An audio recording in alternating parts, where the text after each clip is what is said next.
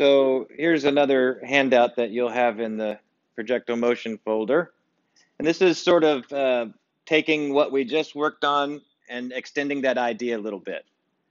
So my hunch is that note taking on this is probably not as useful as just trying to follow the description here, but to each their own.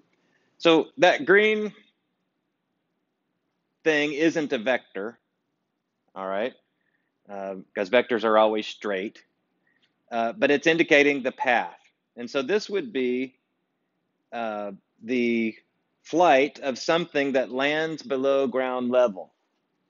So here's the thing that gets people a little confused is the range equation, the way it's typically given away in a textbook, always starts off with the ground level problem. Obviously, that blue line for distance or the range is not representing the ground, it's representing how far something went in the horizontal direction.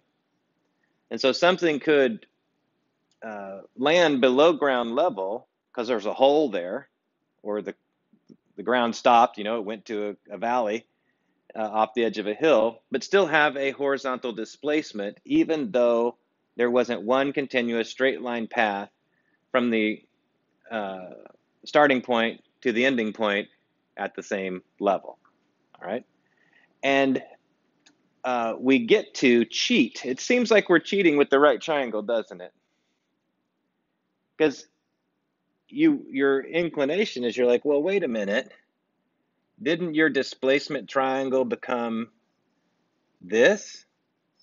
Isn't that your range now? No. Range is horizontal displacement. And what I get to do is treat this as encoding for this interaction that we have with gravity. And I get to add those or subtract them depending on the assumption you make about gravity. So in this handout, I run it both ways. So I'm going to get rid of this thing here because we're not saying that range is that way. And you see here the math. I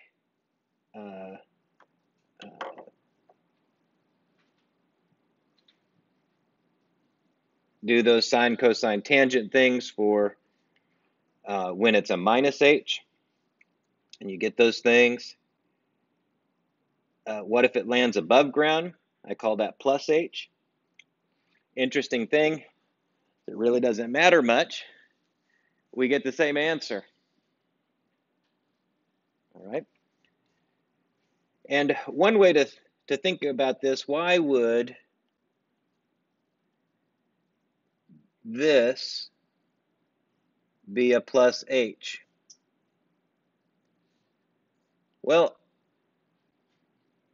this thing, the half GT squared part, is a down vector.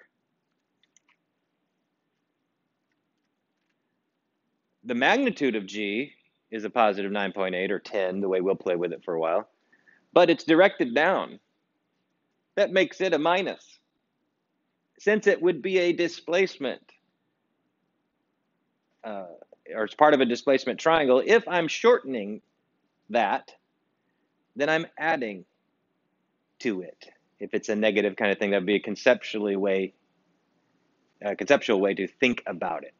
All right, and we'll see how that works out in our math in these other elements.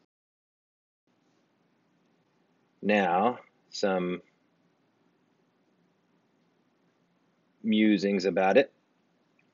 I want to compare these two things, and the reason I'm doing this is because it ends up boiling down to the first zeroth law.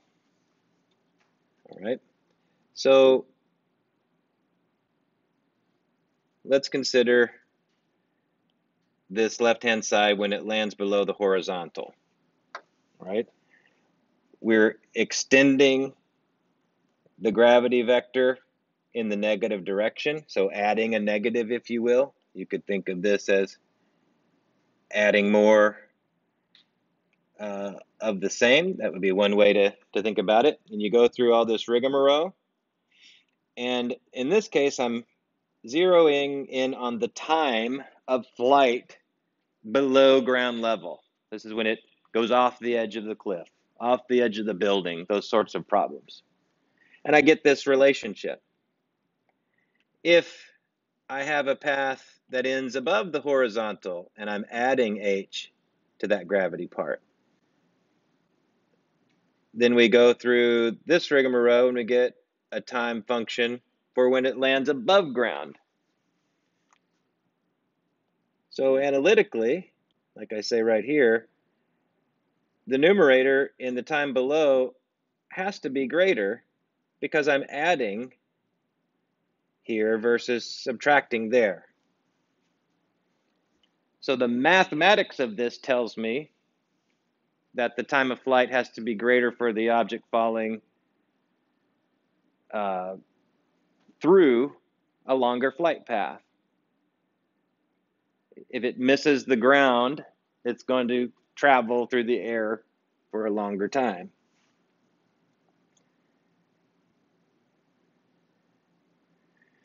Then, if I bust out the cosine function for each one, okay, so we have time above, time below. Then we get these versions of the speed. Now notice here, V naught cosine, that's x. That's the x part. Hopefully you recognize that from both your trig pre-calc days plus what we saw in the book. X parts of vectors are cosine parts, y parts are sine parts. All right, so we have the x direction. And realize too, when we say x, we're talking about the range. The range is the x displacement, the x-axis displacement, if you will. So range is a displacement along the x direction, which may or may not be the actual displacement of the object. Books attempt to say things like this, and they do in their own special way. Thought I would give a specialer way. All right, so we have these statements here. Horizontal speed for the travel below when it misses ground level on the low end, got to be smaller than the path above because of the time of flight relationship. So we go through all of this, and really what I have here is when you look at the range, one way to look at the range equation is it has to be the x speed times time, right? It's a horizontal distance. It's a straight line distance. Distance equals rate times time. First zeroth law. Distance, or change in position, more correctly, equals rate, or speed, as we would call it, times time. So we get something at the end of this that upholds the first zeroth law, which is the simplest way to encode for no object can be in two places at the same time, which is the same thing as saying every change in position of an object requires a non-zero change in time. So I warned you that as much as possible, I would always try to bring complex things back down to the simple, as well as take simple things up to the complex. So if you think back to that first displacement triangle, right triangle trigonometry, that's pretty simple, especially when it's just numbers. But that simple thing kind of mushroomed, right, into something that wasn't so simple, all that algebra and stuff we were looking at.